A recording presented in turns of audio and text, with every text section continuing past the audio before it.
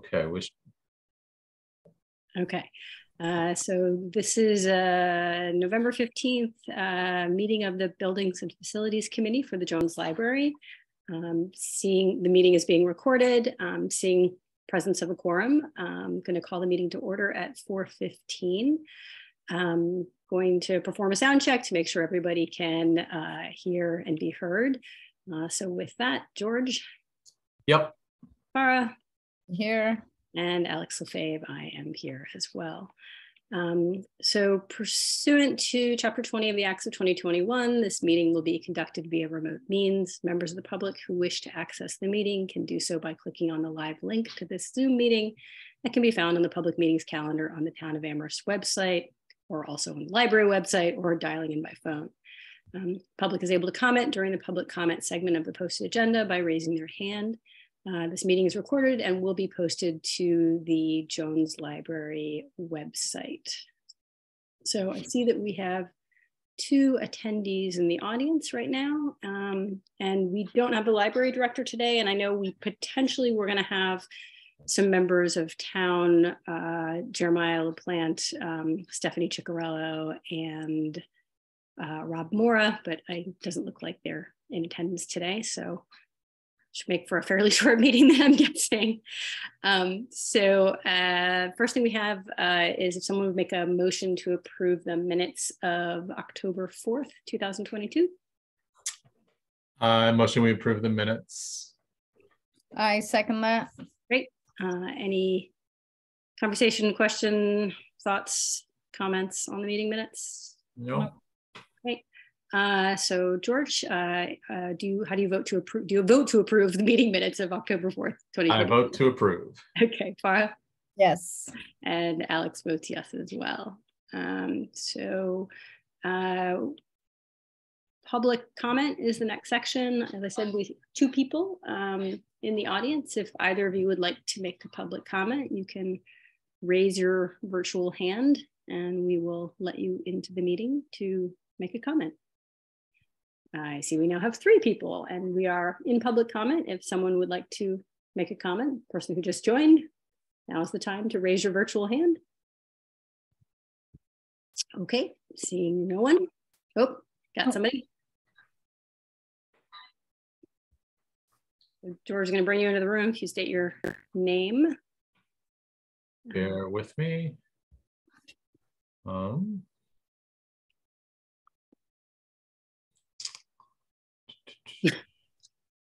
There we go. Attendees. Do I just allow to talk, correct? I think so. Here we go. Okay.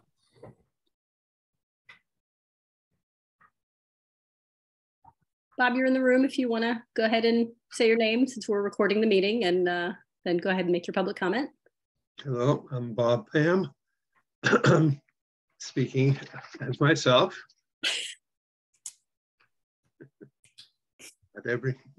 Nobody else. A couple of points that since we will be talking about things that need to be done now and things that may be done in the future, I have made some recommendations to the Jones Library Building Committee of things that I still think might be an improvement. I hope that those have been received by that committee.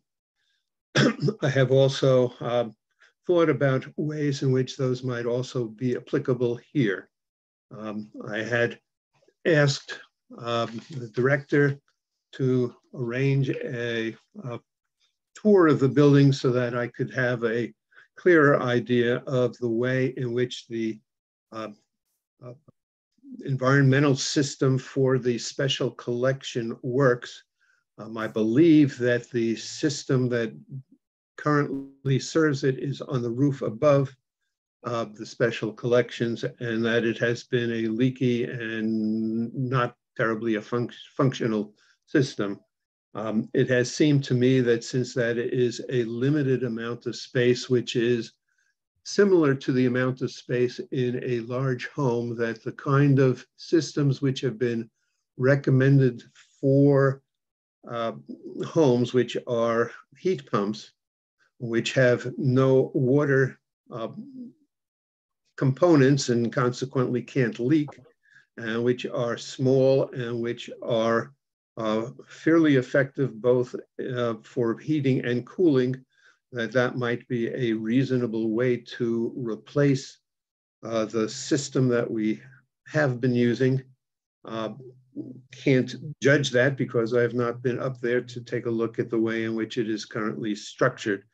But in any case, that is a thought that I've had with respect to the current situation, which has meant that the special collections has been of limited availability for now a couple of years. In particular, if it turns out either under Plan A or Plan B, whether the building is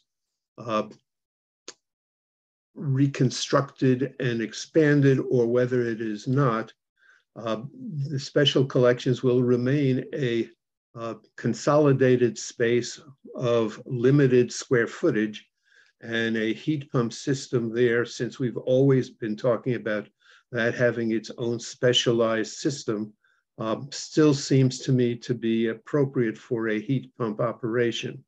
In particular, given that it is unlikely that we are going to be putting up solar panels at any time in the near future, and since it is likely that even if we do, we will still need to be using electricity to supply energy for the building, heat pumps seem to me to be appropriate for this specialized space. It also seems to me that given that the Woodbury room, which is planned to be open during off hours for the rest of the library, rather than continuing to heat and cool to an appropriate level all of the building during hours when the Woodbury room is open, whether it is the new one or the old one, a heat pump for that space might also be appropriate, either as a supplemental system or as a primary system during off hours. So that is questions and thoughts that I've had about this for some time, and I am hoping that some consideration will be given to that. There is a second question that I have been thinking about and that I will be raising tomorrow, I guess, at the board meeting, which is that just as we have had for the last couple of years a student project involving what kinds of things could be done in the backyard of the library, which has been fun for the students and which has been of interest to town members. It seems to me that it might be appropriate for us also to approach the engineering and architecture departments of UMass and see whether they would have suggestions about whether it's as student projects or in other forms for replacing the glass roofing above the atrium. We have thought about this now for 30 years without having any success. It seems to me that a brand new set of both students and faculty who are involved with the advances in engineering that have occurred over the last 30 years might be a good thing for us to have a look at. And of course, we are thinking about this in the event that 1 year from now, we have to have a plan in place to deal with it. So those are the two thoughts that I've been having. Thank you. Thanks, Bob. Any of the other members of the public wish to make a public comment? Okay, seeing none, I'm going to move on to the next agenda item, which is an update on the delivery van. So, George. I don't have a bad update or a good update. The Ford Motor Company has been struggling with supply chain issues. So the special orders for this year have been dragging along, and I contacted the dealer representative last week. He had no update for me that there was no positive movement on the order, like it's not being built right now or anything like that. And it's mostly just the supply chain issues have been slowing down manufacturing production. So we won't be seeing it anytime soon. Farah, did you have any? No, what are we doing in the meantime? We are still patching together the old van.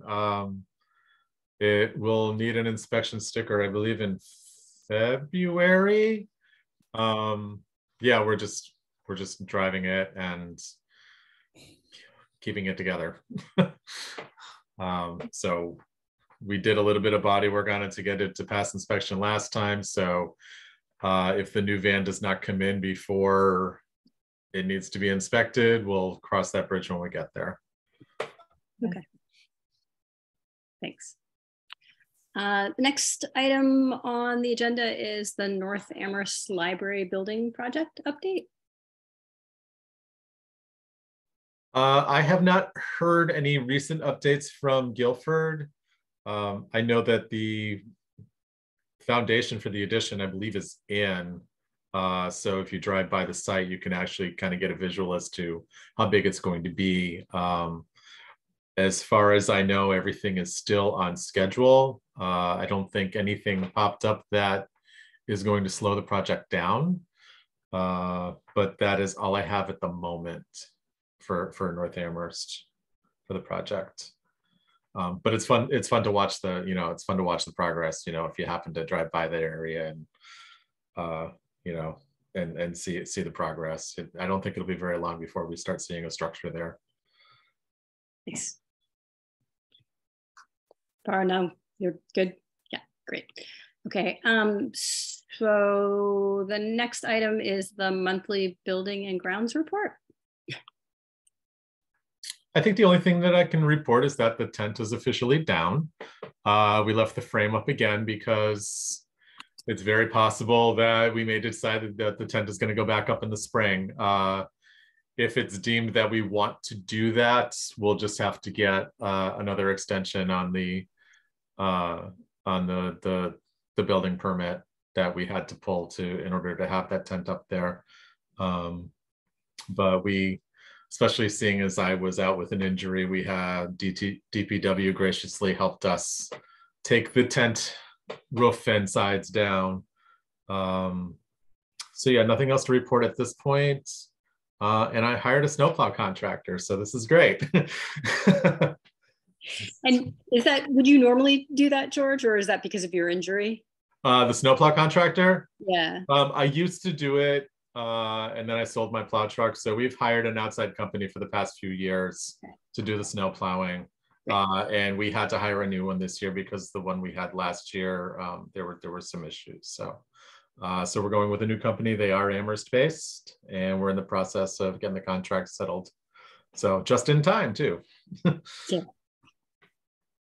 Farah, any questions, comments? No, I was gonna say just in time for tomorrow, apparently. We're probably gonna get it in. No, yeah, exactly. So George, I assume there's no changes to the leak that you're keeping an eye on over the staff lounge. It's same, No. Nothing, no changes there. Yeah, no changes. Okay.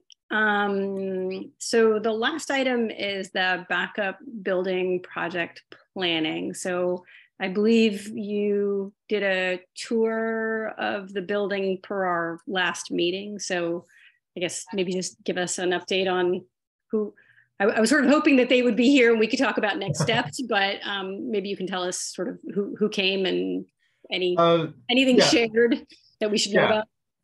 We had, so it was myself, Sharon, Rob Mora, Stephanie Ciccarello, Sean Mangano, and Jeremiah.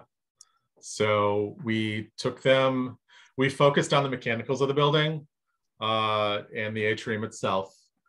So we basically took them through space by space, showed them the equipment, gave a brief overview of its age and what has been replaced and things like that. And it was a really productive tour. I don't think any of them had been into the depths of the building to see, like, you know, they've seen the library itself, but they had never been into the bowels of the building and seen the mechanicals before and seen exactly how the building was designed to be heated and cooled, and the things that were done in the 90s that created a lot of these issues that we're still dealing with to this day. So it was a very productive tour. It was a very eye-opening tour. We did meet with them. Sharon and I met with them last week just for a brief meeting, just to go over what they saw and everything like that. So there's no specific plan put in place yet. There's right now, we're just at the brainstorming phase as to if the construction project doesn't go forward, what would be the first steps for us to do. So that tour and that meeting were really the first steps for that.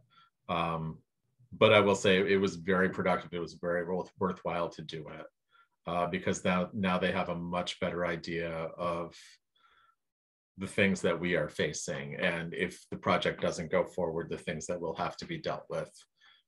There's certainly no way to put any kind of cost on that right now because we don't know what steps we're going to take first. But they have a lot more information than they had a couple weeks ago now. So is the expectation that, thank you, by the way, for doing that tour. And I certainly appreciate that all four of them showed up. So that's really nice for them to have a firsthand look at the building. Do we have a sense of, I mean, I think my hope was that, you know, we would sort of have that group come back to us and we could start to have some conversations about what, you know, a plan B might look like. So I guess, do you have a sense of, you know, are there some things that need to happen before they meet with us, or would the next step be for them to, like, what's your sense of what should be the next step so that we can? Yeah, I mean, I think they need to look into, you know, the first steps are going to have to deal with, you know, construction engineers to come in and look at the existing building and look at the best steps forward. So right now it's figuring out where those costs are going to get paid and when on the calendar we should do those things. So when they're better prepared, I think that they will come before either us or the board itself with something more meaningful. They just haven't had enough time to absorb it yet. But I'm definitely encouraged that we're going to get a lot of support and help from the town side. Should we have to go forward with the alternate plan, I think we're going to get a decent amount of help from the town on this aspect. George, had they done a tour like this before? Not these individuals, no. I mean, Yeah. Some of them have been through the building, just like on just a tour of the building itself, like the programming spaces and the public spaces, but none of them had looked at the equipment before, looked at the mechanicals or anything like that. So this was all very new to all of them. And sorry, this is two-part. And did any of them have any like comments or suggestions about what looked like the highest priority? I think it's still a matter of them working. We all kind of feel that the HVAC is definitely the #1 priority. It's determining if that will entail, where it's determining what parts can be done separate without encompassing the atrium, or kicking in the ADA requirements, things like that. But it's pretty generally known that the HVAC is the most important part of it. And they also did add that they were all fairly impressed with how we've held the building together to this point, given the obstacles that we've had.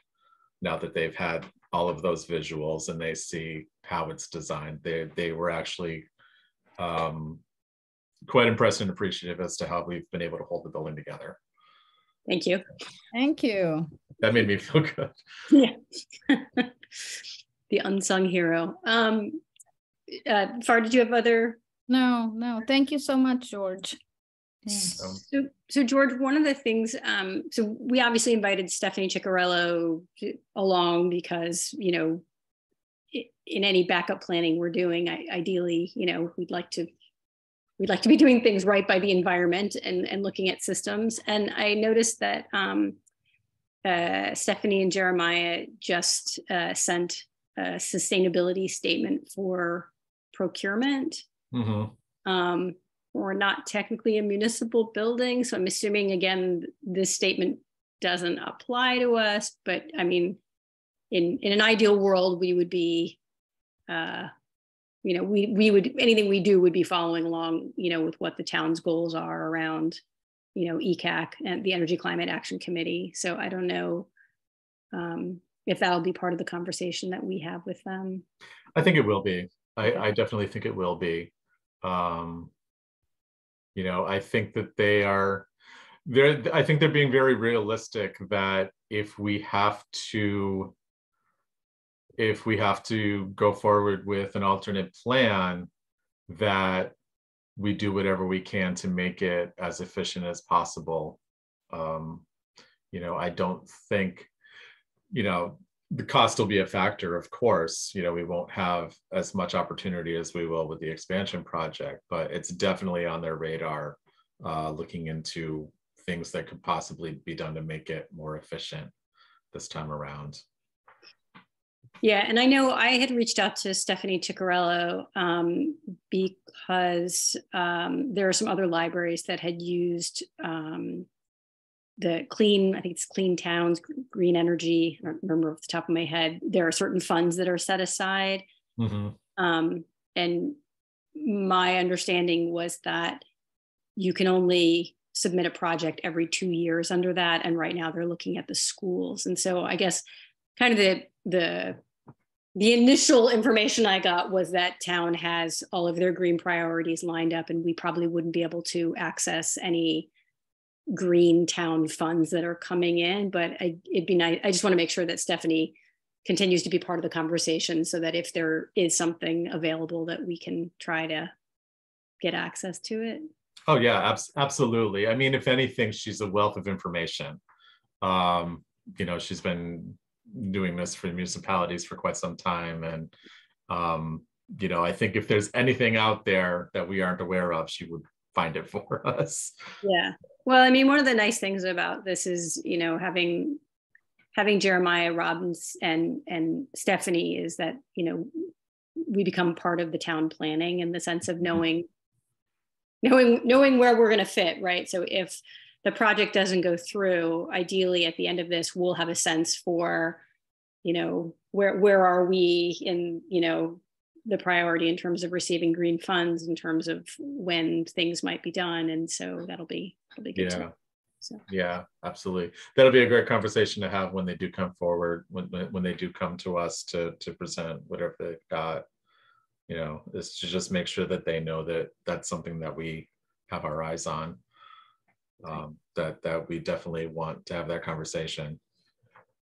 So do we know timing wise when they expect, because I feel like we're somewhat in a hold pattern until we hear back from them. Like ideally, it seems like the next step is we sit down with them and they share with us, you know, here's what we saw, here's what we think, here's what we would, you know, offer up for suggestions.